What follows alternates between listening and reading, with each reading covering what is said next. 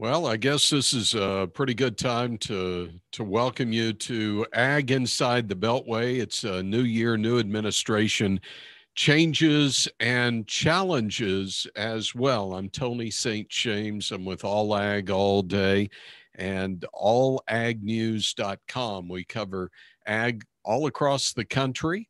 Our headquarters are actually in Texas, but we have affiliates that we send programming to from California to New York. So thanks for tuning in. We'll just step through quickly where we've been, where we are now, where we're going, and then I'll throw in some key takeaways maybe and some random thoughts along the way. What I share with you is not really my own personal opinion at this point. I don't think I'm that smart, but I do ask a lot of questions, and I spend a lot of time in interviews with people who are pretty smart. So I'll try to share some of their insight as well as we move through this. So let's get started. Where have we been? And it is kind of interesting. I stuck this in my pocket earlier today. The National Cotton Council on Thursday came out with their planting intentions number for 2021, and it's 5% fewer acres of cotton in the U.S. And I just wrote down some numbers. Over the last 10 years, the National Cotton Council has hit it about 60% of the time they've been a little high, 40% of the time a little low, but they're usually within less than 10% accuracy on their report, and they're saying 11.5 million acres. So we'll pick that up here in a moment because what's happening with cotton acres might be affected by what's happening with some other acres as well. So where have we been? A new paradigm of prices. As we look at corn, it really traded below $2 prior to 1973. And then as we hit 1996, we saw $4 corn. And then in 2008, $6 corn. And then as we rolled into 2012, we saw $8 corn. And that was really spurred by a few things, but I think you can point back to the biofuels revolution of 15, 20 years ago that really started pushing the price of our grains and oil seeds higher. We saw the same thing with beans. They traded below $4 before 1973. And if you remember 1973, well, that was quite a volatile year because beans did move above $10 during that year as well. Now, since 2007, we've really stayed above $10 with beans, coming down below that from time to time. But again, strengthen the soybean complex from biofuels as well. And cotton. Cotton is one of those that really has not seen one of those benefactors like the biofuel crops have. For cotton, trading 89 cents back in 1973.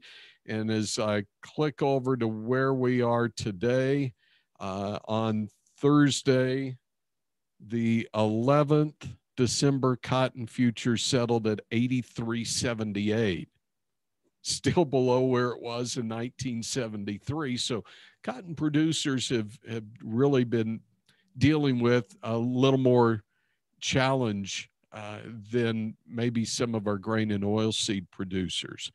We did see $2 corn back in 2011.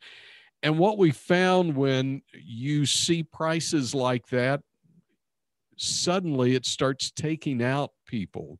One of the biggest merchants in the cotton world for years had been Donovan Enterprises. Billy Donovan Jr.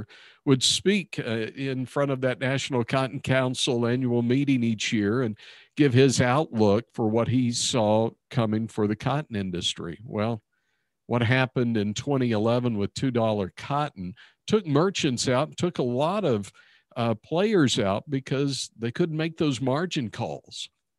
So there is a downside to seeing really high prices along the way. I don't want to spend all of our time on prices, but I think it's important to look back at where we've been with that.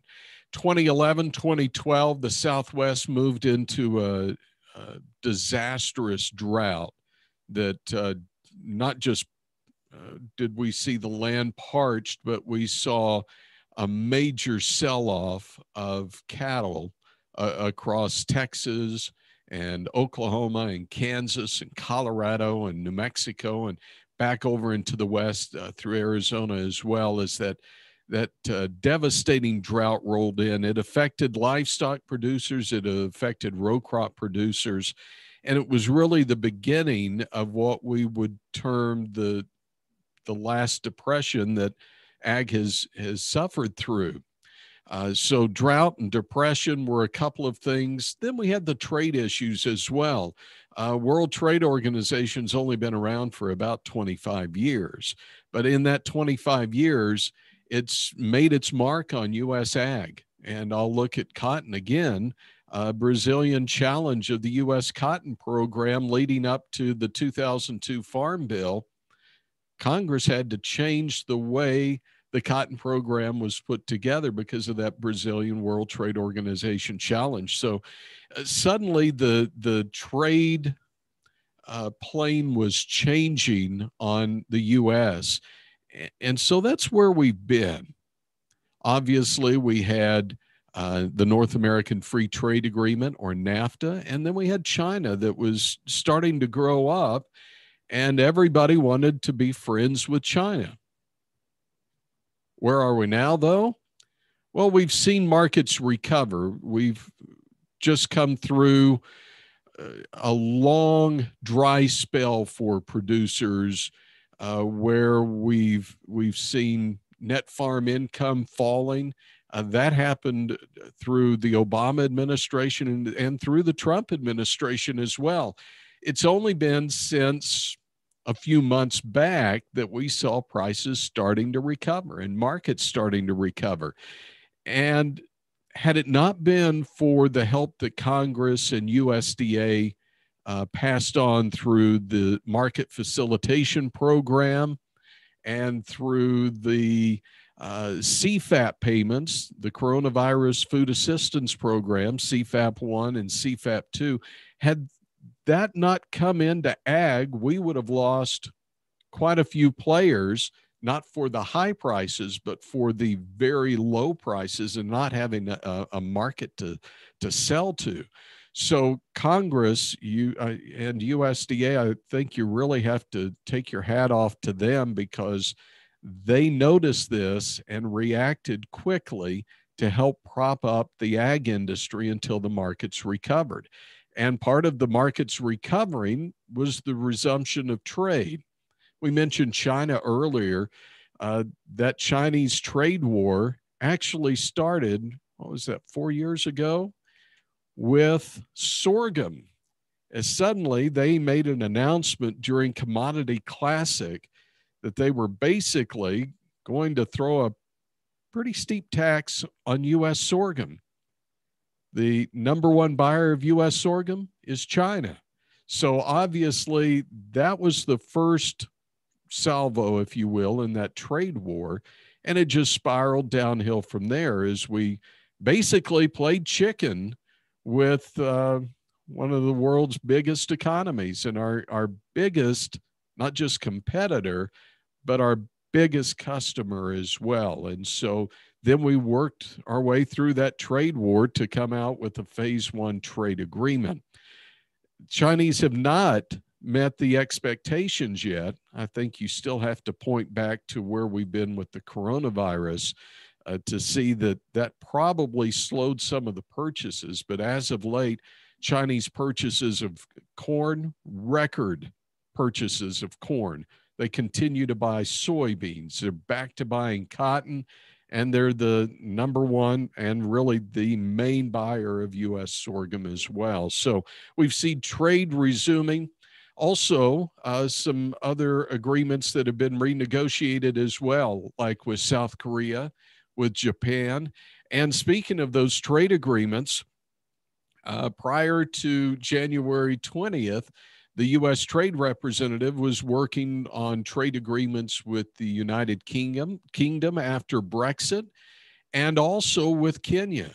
And if the new administration can bring that one across with Kenya, that sets the stage for one of the largest areas of growth in the next 20 years, which will be the continent of Africa.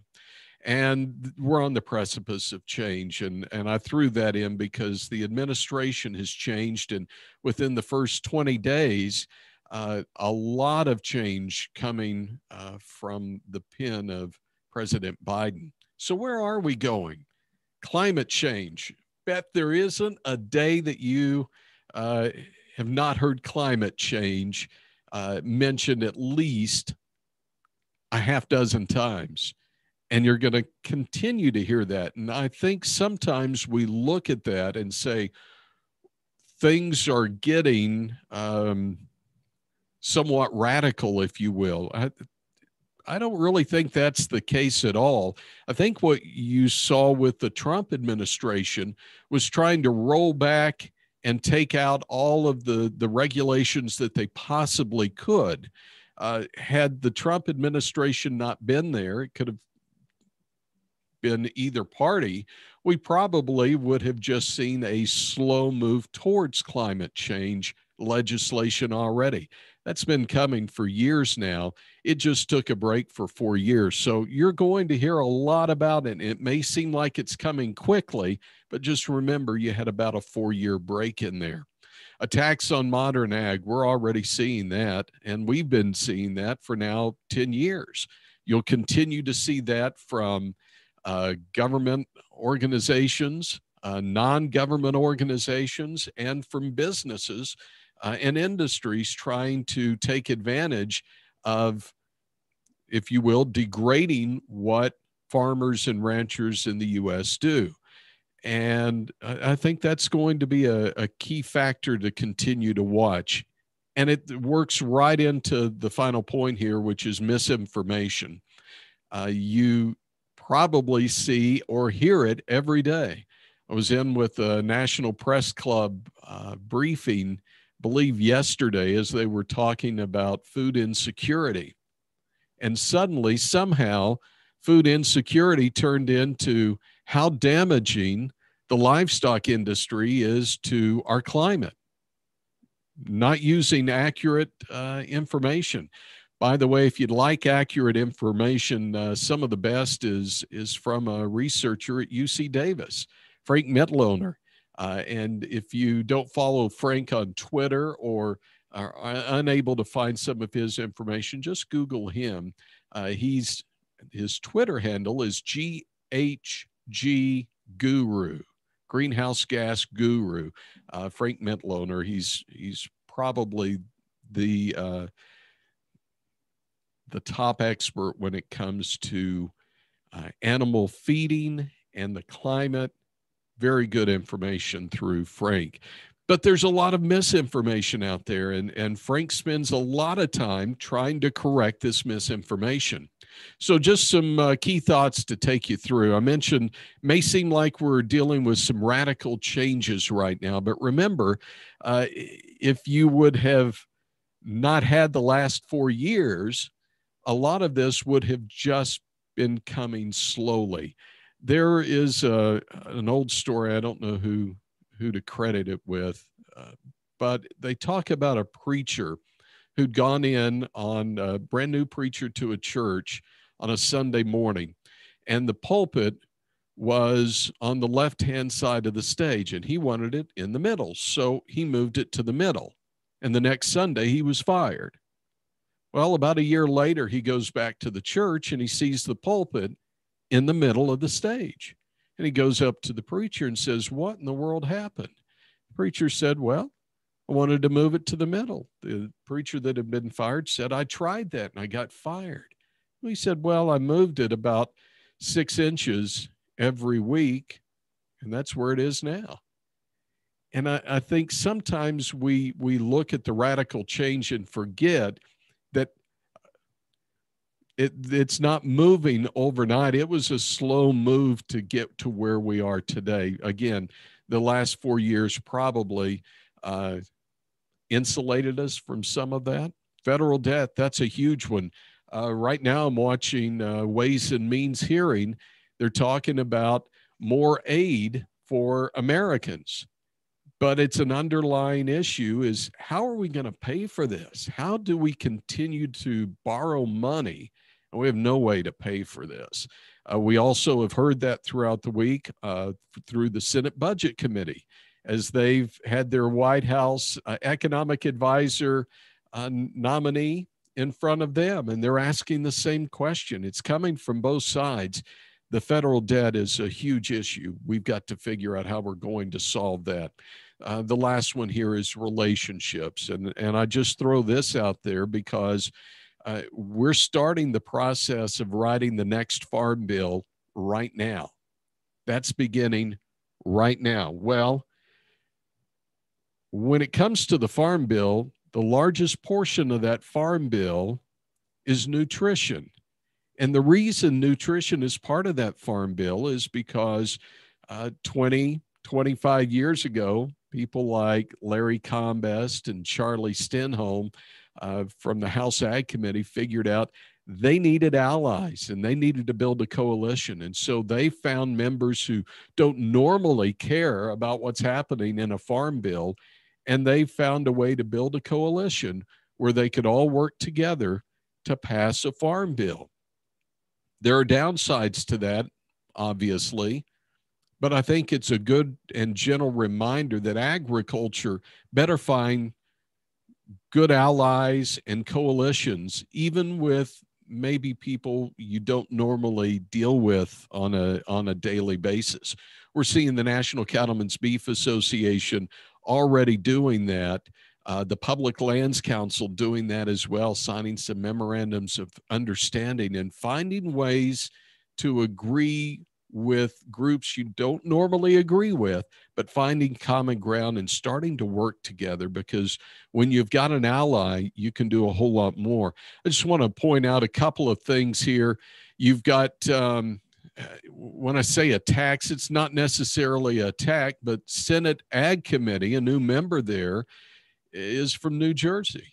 And that's Cory Booker, who has authored some legislation in the past to get rid of commodity checkoffs. So things are going to get interesting, and relationships will definitely be important. Just a couple of other little random thoughts. I mentioned Twitter earlier. It's just been a few weeks back that we've seen people banned by Twitter. And I think it's a good and, again, gentle reminder, if you live by Twitter, you can die by Twitter as well. So I hope that that's not where you get all of your information from, because it's important to find different sources, find sources that you don't normally agree. Try to be well-rounded as you're getting the information to make your decisions. Again, I've stepped back from Twitter a little bit simply because maybe the fire was getting a little too warm. But I truly believe if you live by Twitter, you could also die by Twitter. Facebook reminds me of the National Enquirer you used to pick up at the grocery stores you were checking out. It's the modern day version, in my opinion, of the National Enquirer. I actually had a cousin who had posted something on Facebook years ago about McDonald's serving humans, and we're grinding up people in their burgers. And ironically, I had just been to the headquarters of McDonald's in Chicago and gone through one of their plants where they actually produce the quarter-pound burgers. Saw it firsthand. So there's some strange stuff out there on Facebook, and what's even scarier is I think there are people who believe that. Media, have they lost their marbles? Probably. I'm part of the media, and I'm pretty sure I lost my marbles years ago. We've heard about the attacks on the media as of the last year, couple of years or so. It's important to remember the attacks on the media didn't just start over the last 4 years. Just do a quick search on Attack Media 2013 and see where that takes you. It's not something that just happened overnight, but too often the media listens to the squeaky wheel, and they'll follow that, and they'll get sucked into it. I want to offer this to you. If you meet somebody who doesn't know what you do in ag, or somebody in the media, one of the best things you can do is help them know what questions to ask. It's a simple thing, because sometimes they'll come up and say, which cow gives me the chocolate milk? Well, it's silly if you're in the dairy industry or you're in ag, or even if you're not, and you know that there's not a cow that gives you chocolate milk, and there's not one that gives you almond milk either. Sometimes they're silly questions, but try not to roll your eyes. Make sure that you address it, but then provide them with some good questions. Well, here's some good questions for you to ask. I think if ag will do a better job of helping people ask the right questions, not giving them all the information, just help them ask the right questions, it'll put us on a path to help educate people on what really happens. And speaking of education, there's still a lot of good people working for you in DC right now, whether elected or staff members or working for the federal government or for commodity groups, farm groups, ag groups. There are good people, and their heart's in the right place. Unfortunately, they're being pulled in a lot of different directions. Be patient with them. Help them know the right questions to ask. I think of Representative Costa from the dairy industry, and he'll let you know he's from the dairy industry. He knows the right questions to ask already, but there are others who don't. So help them to know what questions to ask. Maybe not telling them all the information, but give them the ability to ask the right questions, and they'll find the right answers. So there you go. It's kind of a run through what's happening in Washington, D.C., where we are, where we're going, where we've been, and I hope that you've been able to pick up some good information here today. Again, none of this is really my opinion. Okay, some of it was my opinion, but really where we're going, there are some really smart people out there, and I just challenge you to find them within the ag media. Ag media does a really good job of covering things, so I'll challenge you to find them. So there you go. That's our presentation today. So glad you were here to join us. Not sure if there's any questions. If there is, I'll hang around for a couple of minutes. I might not have any good answers, but I'll be here if you need it. You can also reach me via email at tony@paramountbroadcasting.com, or you can just go to allagnews.com. That's allagnews.com, and you'll find an email there. I'm on Twitter at allag all day. All ag all day. Pretty easy to remember as well. I want to thank World Ag Expo for the opportunity. Also, Pam Sweeten and her group, who always do a great job of putting together some great programs, and the sponsors that have made it available as well. There you go. Thanks.